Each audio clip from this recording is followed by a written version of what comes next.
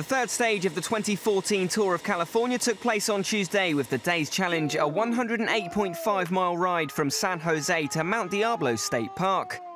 8 riders escaped from the 127-rider field early in the stage.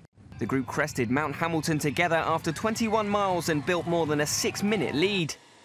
The group was reduced to 7 as its cushion was 4 minutes 20 seconds with 30 miles left. With 5 miles to go and the steepest part of the day reaming, only 3 riders remained in front. They were absorbed a few minutes later before a series of unsustained short solo bursts. Rohan Dennis of Australia surged within the final 300 yards to claim the hot and mountainous third stage.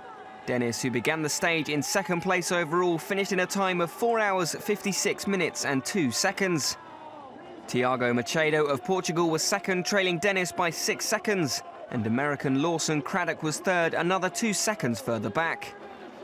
Bradley Wiggins of Britain, who took the race lead with his dominating Stage 2 time trial win, finished 9th in the stage, trailing the leader by 20 seconds. Wiggins, the 2012 Tour de France winner, leads Dennis by 24 seconds with 5 stages remaining.